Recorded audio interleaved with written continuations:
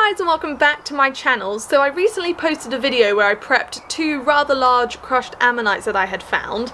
Now today's video is going to be similar, but I'm going to be prepping another ammonite that I found from the same place. So I've already started this one, but it's been turning out so beautifully that I've decided to film a video.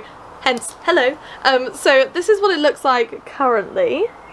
So you can see a lot of the ribs are getting exposed as I flick off more and more of the layers. So to flick it off, I'm just using a nice sharp scalpel like this, and it literally cuts like cake. It just flicks right off, so it's quite satisfying when, you know, a big bit comes off. But what was cool about this ammonite is I actually found it poking out. So you can kind of see this edge here is very smooth, so that's because the sea was attacking it, and that's why this ammonite is no longer whole. So it's missing a slight part of the outer whorl here, but most of it's there, so I'm not too bothered about that. But I saw this edge bit, so you can see the kind of white squiggle there, so there was more layers on top of this piece. But last night I got a bit carried away and I decided to, you know, just poke it with my scalpel, and the layers just flicked off. It was marvellous. So I'm really sorry I didn't catch it on camera, and then I just got carried away and kept prepping it, and a few hours later we were at this stage. So here I am, I'm trying to make up for it to show you guys what it looks like now. So this is where I'm at. So I've still got quite a few hours to go on this one, I think, because this outer whorl here is completely covered still, but you can see the ribbing coming through, maybe slightly. So it's looking really lovely, and I really love the contrast between these, you know, dark grey rocks and white shell ammonites. So we're gonna keep going, and I'm gonna take you guys with me. So I'll try and move my camera so you can actually watch me flick a bit off. It's quite hard to do at the moment because I'm filming in my garage. I don't have, you know, all my nice equipment, and it's not very easy to get it out here where I can like tilt it down and actually see what I'm doing still. So I'll work on that, and maybe then I can do some time-lapse videos for you guys, but for now we're just gonna have to work with this. So I'll flip you guys over so you can have a look.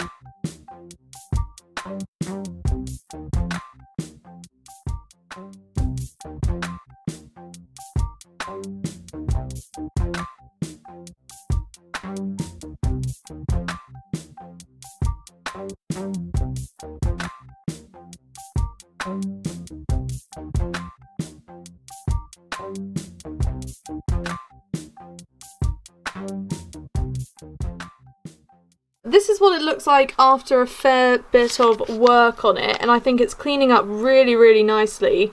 There's still quite a bit of work to do because I want to try and get as much of the grey off as I can, but overall I think that looks fabulous. So I don't think it'll be too much longer before I put some paraloid on this one. It's a shame about this section here. I'm pretty sure I whacked that with my hammer when I was getting it out the rock.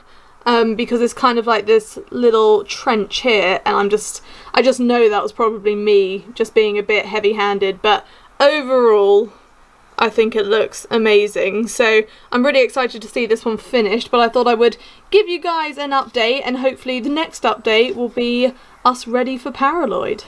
So guys, we are ready for the paraloid. So I've made up the solution here, so it's ready to be put on the ammonite, but the ammonite needs a tiny bit more work. When I say the ammonite, it's actually the surrounding rock.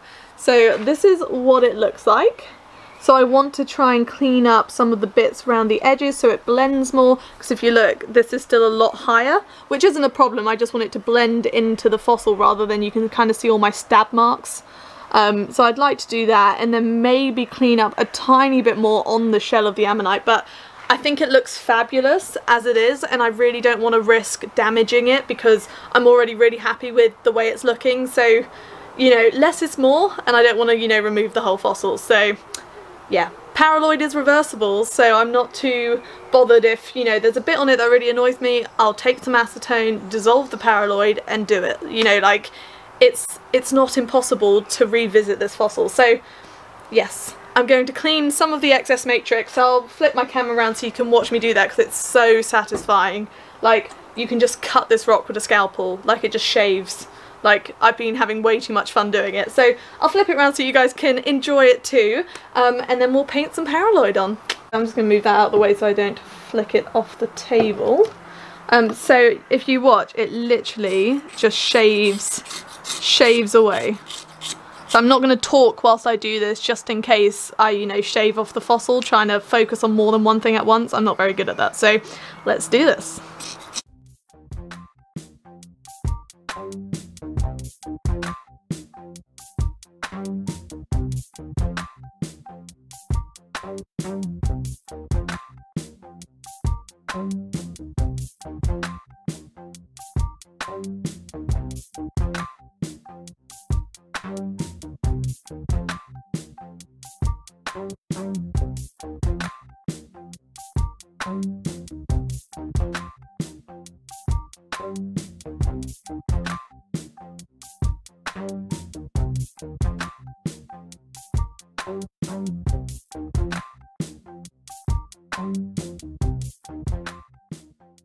Okay, so I've cleaned up the edge bit a little bit. It's still, you know, not perfect, but I think it's nice enough for what I want. So now, before I put the paraloid on, you can see there's this gap here that I think I caused when I actually got this out of the rock on the beach. I don't know for certain, but it looks like a hammer whack, but we will see. But anyway, I've got some bits of shell here that are broken off, you know, other shells I've been prepping from this same location, and I want to see if I can kind of, you know, stick them on and make it seem like they're meant to be there. So this is technically cheating, but we just want it to look pretty, so we're gonna have a go. So I'm just gonna try and make up like a jigsaw piece that almost fits. That piece looks good there. Yeah, it doesn't have to be perfect, I just want it to be kind of white.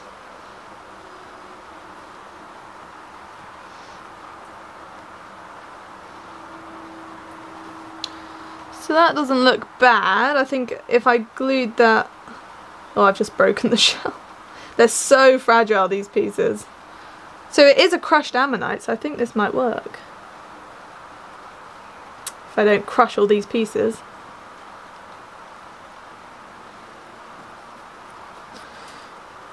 So let's have another go.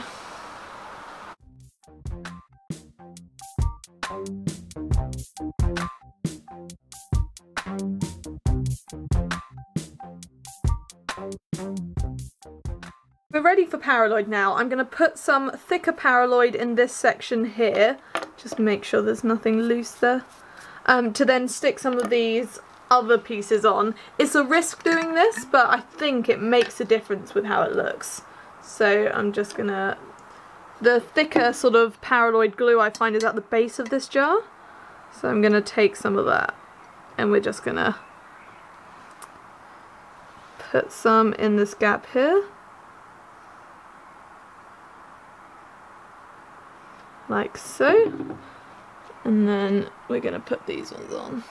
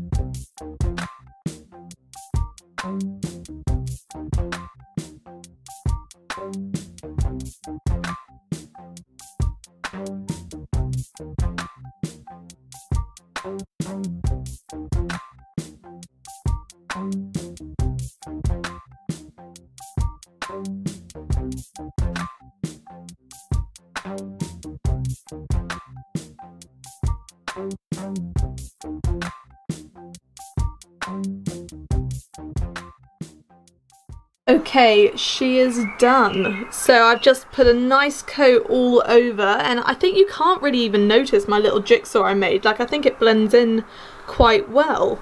So I'm really chuffed with that, and I did put some down the base here. You can see the darker shade, just because it looked quite weak along the base of the shell. And I thought when I display it, you know, if I can pick it up one-handed, you know, it will be displayed like that, so I didn't think it would show. And it just gives it a bit of extra strength, but I think it's turned out perfect. Like, I'm so chuffed with my little jigsaw. Like, I would never even, when I look at it, obviously it looks like that bit's been a bit more crushed, but it doesn't look like it wasn't meant to be there, so I think I nailed it. But yeah, so that's how this one looks. So I am so happy, like, I love it. So that's today's video. I am so happy with how it turned out. I mean, it will never focus on it if it's got my face in it. Hello, camera. There you go. I mean, look at that. I think it's turned out beautiful. Considering this one was literally sandwiched in rock, I think it's come out quite well. I'm quite proud of myself. So I am obsessed with this one. I think that just looks perfect. Like, I love it. And I like my little jigsaw piece, you know. You gotta do what you gotta do sometimes, you know. I sacrificed one to fix another. It's just how it goes. But that's today's video. I really do hope you enjoyed. If you did, please like and subscribe. I'll link my Instagram down below as well if you'd like to follow me on there. And I do have a Twitter actually, so I'll link that down below as well. I don't really use Twitter, but I've been told it's a good thing to start using, so I'm trying. So if you have Twitter, you can check me out on there as well and try and teach me how to use it, because just you know, I can use technology, but I haven't nailed Twitter yet, so I'm gonna try and get into it. Try. But yeah, that's all I got for you guys today. I really hope you enjoyed, and thanks for watching.